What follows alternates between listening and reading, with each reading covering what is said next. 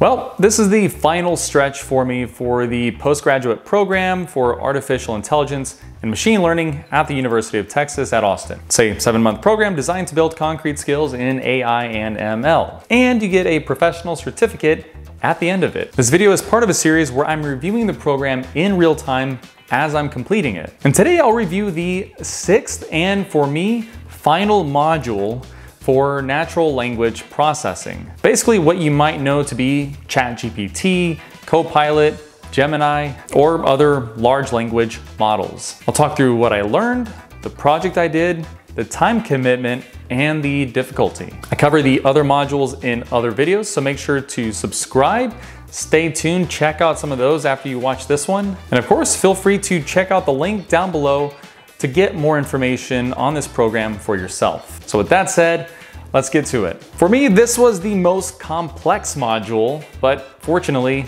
it was the last one. This one's all behind the curtains of how large language models work. A neural network gets trained on a huge set of text data. Think of every bit of writing that's publicly available on the internet today, and it converts all these words and word groupings into number vectors, these squares of numbers that represent these words. And it needs to be a numerical representation because that's how the machine actually interprets things and uses it to do a bunch of calculations. And from that, there are a handful of different models you can use to do that conversion from text to numbers. But essentially what's happening is that the model, whichever one you choose, based on a huge data set that it's given and trained on, starts to learn common word sequencing and the importance of some of those words. But here's a trick. It's all context dependent, which means that the meaning of a word not only is derived from the meaning of the word itself, but more importantly,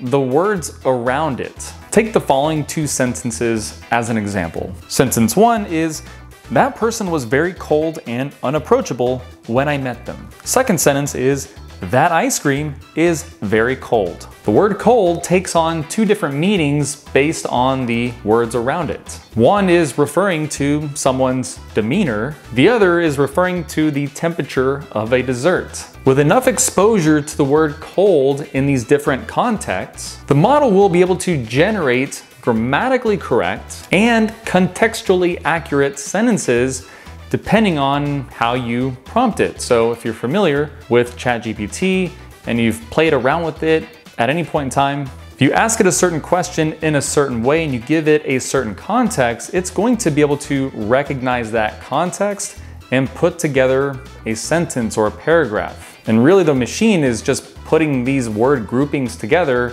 that makes sense depending on how you prompted it. And for the model to understand a lot of those nuances is really critical and an important concept in large language models and natural language processing. Which brings me to the project. The business challenge asked the question of how much do news articles impact the price of a stock? The main part of this project actually had to do with sentiment analysis. For any given week, you have a number of news articles that are written and a model that interprets sentiment. So is it a negative article, a neutral, or a positive? And sentiment in particular is very nuanced in language because you've got things like irony and sarcasm. And it takes a well-trained model to understand, or at least have a good estimate as to whether or not a news article is negative, neutral, or positive. And based on that, to what degree can it affect stock price,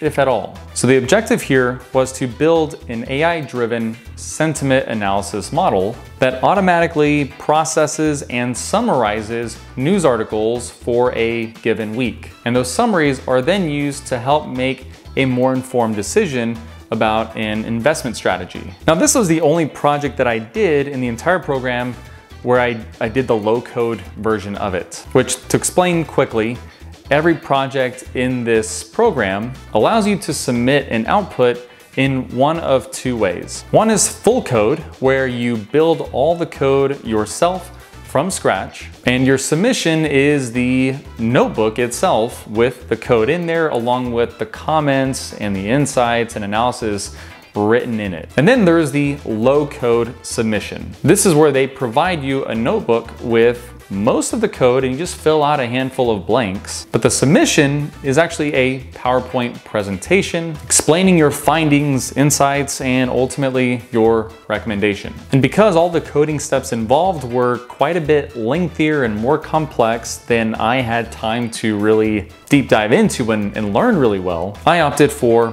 low code. Now, I actually didn't care all that much for the project. I didn't have a whole lot of fun doing it. And it partly had to do with the fact that the business challenge actually didn't focus as much on whether the sentiment actually had an impact on the stock price. I thought that's where the project was going initially, an AI model to summarize all these news articles and their sentiment. Now, actually, when I did the full code version of this, which is the path I started going down, before I realized it would take me way too long, I actually did do some correlation analysis where does the sentiment have any impact on stock price or was there any relationship? And really, the answer was kind of no.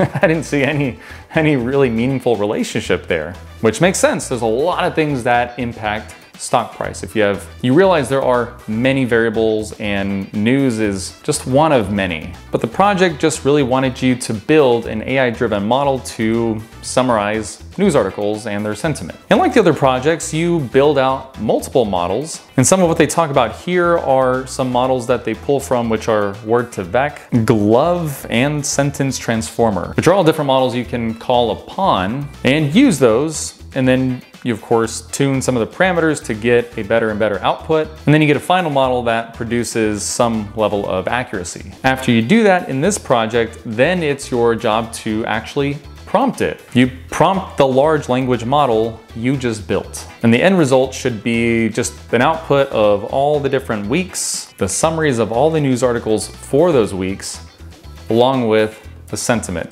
Is it negative, neutral, positive? All that data analysis, the model building, all that was put into a PowerPoint, and along with my recommendation, it was submitted.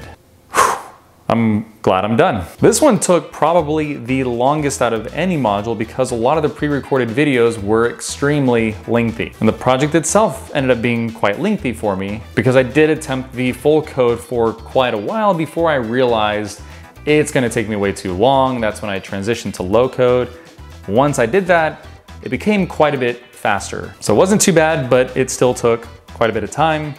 So the module itself took me maybe about 12 hours a week on average. Now, as far as difficulty, this one was easily a 5 out of 5. Compared to machine learning and many of the other modules that had to do strictly with numbers, having a model for text was pretty complex for me from a coding standpoint. There are a lot of steps involved, and the real differences in all the different models were actually a little bit lost on me. I understood the general idea of what the models were doing, but this was definitely a case where I completed parts of this project and I didn't fully understand what was happening, but it worked.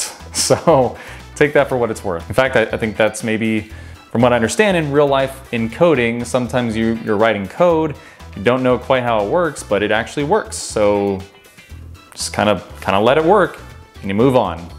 Let it work, move on. So because it was a difficult module and the last module was a bit of a rough end for me for the program. At this point, I was pretty burnt out. Not necessarily from the program itself, but when you consider the program, other obligations in life and work, that can sometimes be a lot. But it doesn't take away from the content itself. All of it was really good. It's great quality, explained in good detail. So I actually didn't have a lot of issues with it. It's just that the content was complex and I didn't spend as much time as I could have or should have to really understand the coding behind large language models. But needless to say, I am super glad to be done. And in my next video of the series, I'm gonna do a full recap of my 7-month experience in the program. So stay tuned for that one. If you have any questions about this module or any of the modules, feel free to leave a question or comment down below. And with that said, thank you so much for watching,